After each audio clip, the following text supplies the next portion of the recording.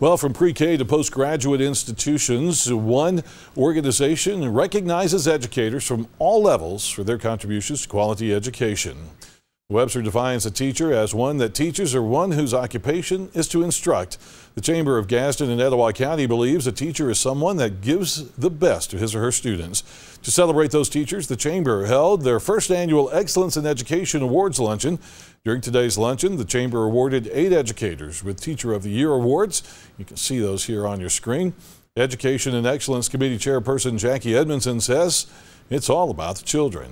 The students in Etowah County at all 3 of our school systems and our private schools are so important to the future of this community.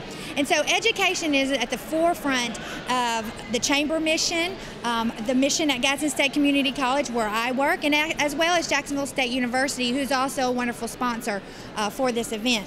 So we are just celebrating those educators who are building our children up to be good, productive citizens.